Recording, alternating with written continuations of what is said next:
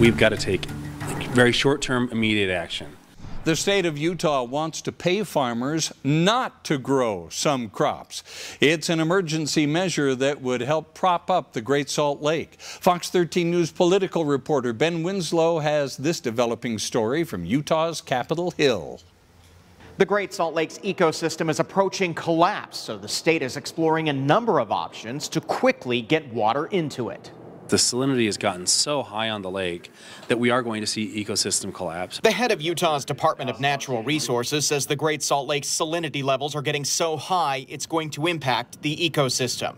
The lake is 2 feet lower than it's ever been as a result of water diversion, drought, and a changing climate. So the state is exploring a number of options to quickly get more water into the lake. This one would be an immediate shock to the system, an immediate benefit to the system. He asked the legislature to fund upwards of $100 million to pay farmers not to grow crops on a temporary basis and let that water go into the Great Salt Lake. Wheat or corn or those annuals, some of it will be alfalfa. A farmer can say, okay, I'm going to let my alfalfa go dormant. This is going to be more of that base crop that really is the largest consumer of water. I can't even imagine just getting up and not planting a crop,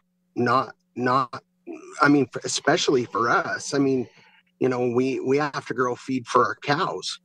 And if we take that money to fallow that crop, what are we going to do? Ron Gibson is a Weber County farmer and the head of the Utah Farm Bureau. He says it might be a tough sell for many. He says they want to be part of the solution to help the Great Salt Lake, but the idea harms things down the food chain. It seems like agriculture takes a lot of those bullets when our problem is more and more every day because agriculture is less. The state is also exploring other ideas, like spending millions to expand cloud seeding to beef up winter storms.